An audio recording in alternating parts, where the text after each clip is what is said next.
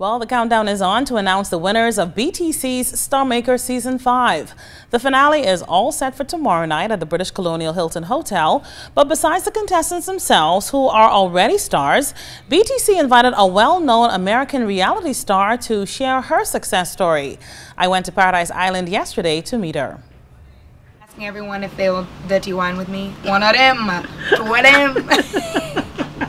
That's all I want to do. But I love it. I mean, look at this. I just told you the clouds look like they were painted on. I don't want to leave. 23-year-old Taylour Paige is the star of VH1's reality show Hit the Floor.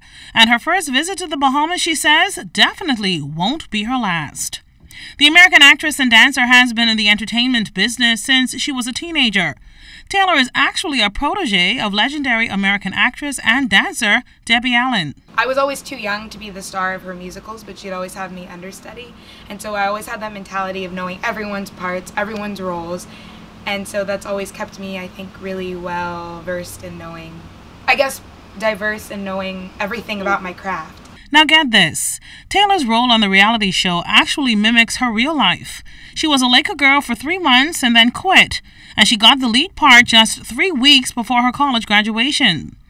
But hosting BTC's Star Maker season finale is a dream that has now become reality. She revels in educating young people on the art of show business. You really have to immerse yourself in your craft and go on trips and travel and meet different people and eat their food and just expose yourself to as much as you can, because I think that's what creates a good leader, a good artist, a good whatever you're trying to be.